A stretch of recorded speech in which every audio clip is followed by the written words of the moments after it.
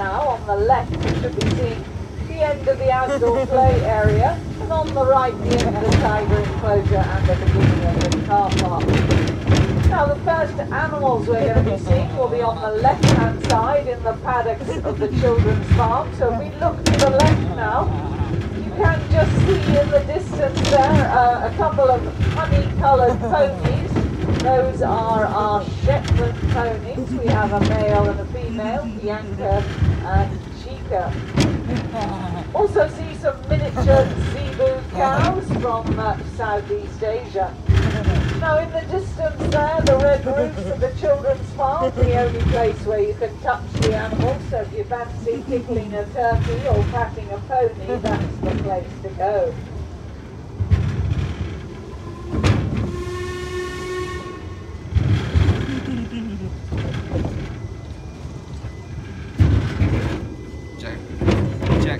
Alright, we're heading over the road and into the engine yard. This is where our engine spends the night, and it's got ready in the morning. And it took Mark and Martin 3 hours this morning to get our engine up and running. As it's a steam engine, of course, you can't just jump aboard, turn the key and expect to roar out the station. You have to do lots of preparation work to build up a good head of steam. And part of that preparation involves this large pile of Welsh coal we're passing at the moment. Now on the left-hand side, you may also see beyond the pile of coal some small blue buckets full of coal. Takes several of those and a whole wheelbarrow full of wood to get steamed up first thing. And then it's Martin's job, he's the fireman today, to hurl further buckets of coal into the firebox. So let's hope you're feeling strong today. Let's see your muscles, Martin. Whoa, definitely the man for the job. Now on the left-hand side here, this cream and green hut here is a genuine vintage signals hut. And we are being pulled along by a genuine vintage steam engine. Her name is Excelsior, and wait for it, she is a whopping 111 years old. Woo!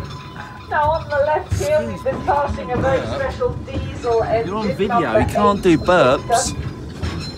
That's a Fowler narrow gauge diesel engine. There are only 4 in the whole of Europe, and we have 2 of them here at whipsnade. So if you are a railway fan, you should be in vintage railway heaven right now.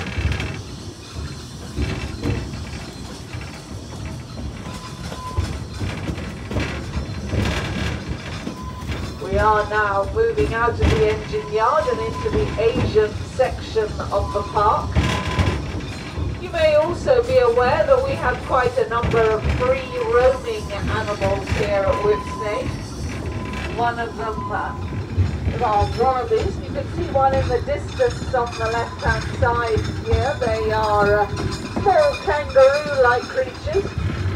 And like many Australian animals, they are marsupial animals, which means they bring up their young in external pouches.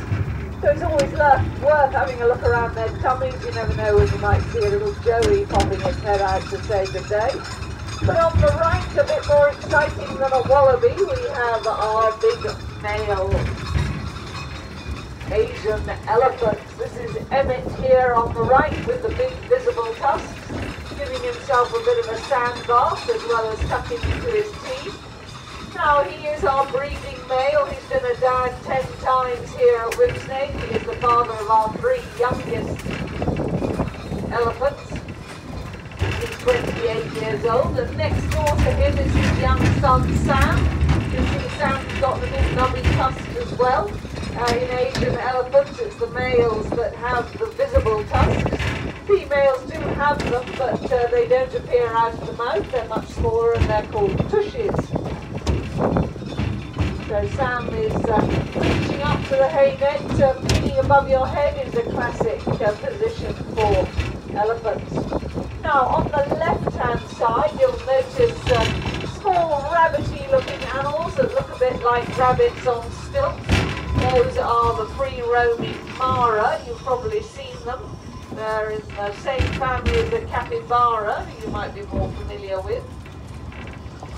Just a word of warning thing about the Mara though, if you do encounter Jack. them in the park, Jack. they have, just watch Jack, out, look don't at get too close to them, Jack. because they have a slightly alarming habit Jack. of weeing backwards on you.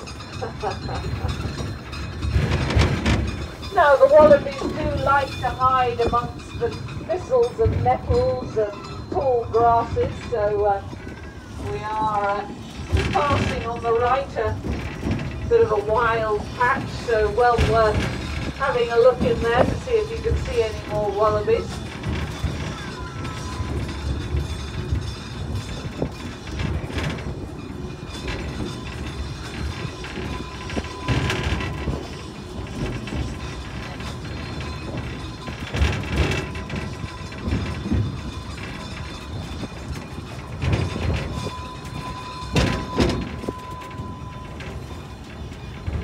Now, I wonder if it was your job today to count every single animal at whipsnade, how many individual animals do you think we have here? Now, we don't count every single ant. An ant colony counts as one, but we do count many of our other invertebrates individually. So what do you reckon? Just a handful? Maybe 30 or 40, or maybe quite a lot more than that. What do you reckon? If you're a bird lover though, do look to the right there. Most of the birds you can see down on the ground are lapwings. It's very exciting to see lapwings. So the answer to that question is we have 3,914 animals here at whipsnade. Now on the right there, those are our camels. Now these are the more unusual two-humped Bactrian camels. They come from the colder desert regions of the world, like the Gobi Desert. Very, very hardy animals. They can cope with both plus and minus 14 degrees centigrade. And those humps are, of course, their fat reserves, which they can live on when there's no food and no water. Also on the right here, the deer you can see are a very exotic deer species from China. They're called the pear-dabbed deer. Closest to the train are the males. They're the ones with the antlers. Do look at those antlers. They are magnificent. This is actually the fastest growing bone on the planet. Believe it or not, they shed those antlers every year and grow a new set. So just a few months growth of bone. Pretty amazing. The smaller ones you can see on the right are the young calves born earlier this year. Now on the right hand side you can see our Przewalski horses. These are the only genuine breed of wild horse left in the world. Never been ridden, never been tamed, neither have their ancestors. They are genuine wild horses. And this is a classic grouping. We have our stallion Nikki and our breeding female Charlotte. Down to the left though, the deer you can see lying down with spotted backs and pale underbellies are the fallow deer. And then in the very, very far distance you can see some large reddish coloured deer. They are the Barasinga or swamp deer. Now, I wonder how familiar you are with the history of whipsnade. We have pretty interesting history. We opened our gates for the first time in 1931, believe it or not. We were the first zoological park to open in Europe. Also the first zoo in the UK to breed any animal at all in captivity. That was a common wombat. The first zoo in the UK to breed brown bear cubs. Yeah. And also, something we're really proud of, we are the first zoo in Europe to breed cheetah cubs. Now, cheetahs are very, very difficult to breed in captivity. But it was our keepers and support staff who worked out the magic formula.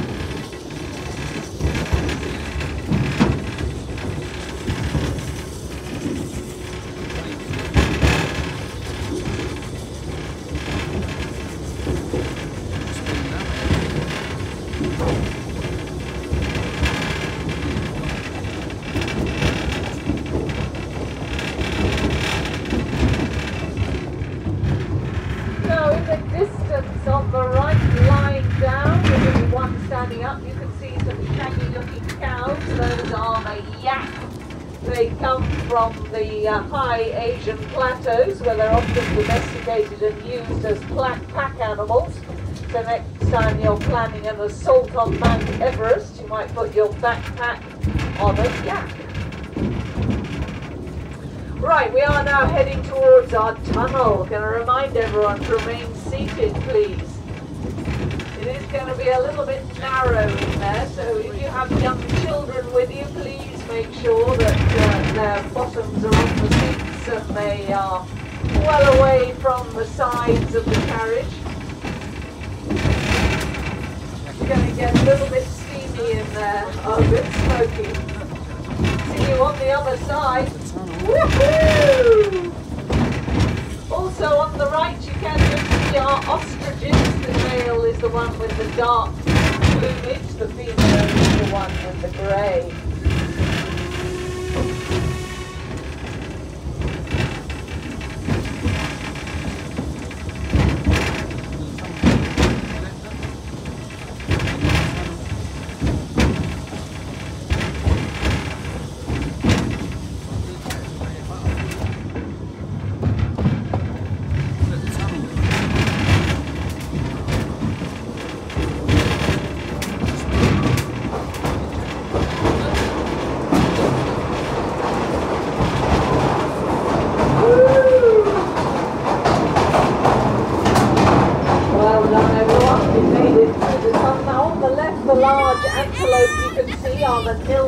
The male is the one that's a kind of grey-blue, the females are a fawn colour.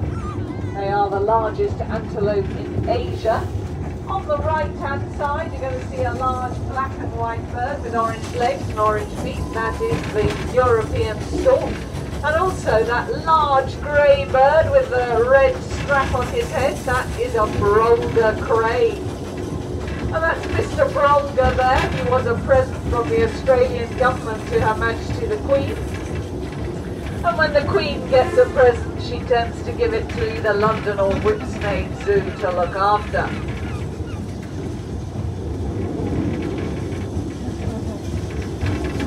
Alright, we are coming back into the station. I hope you've enjoyed your ride on the Jumbo Express. Please remain seated until the train comes to a full stop, and do wait for our platform staff to open the doors for you. We'd also be extremely grateful if you would take any rubbish that you have with you off the train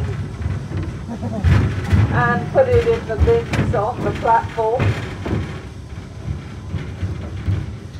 And if you have young children with you, please be aware there is quite a large gap between the carriage and the platform. So as they say on the London Underground, mind the gap. Well, thank you very much everyone. I hope you're having a great day here. Just to let you know, the zoo will be closing at 6 o'clock today.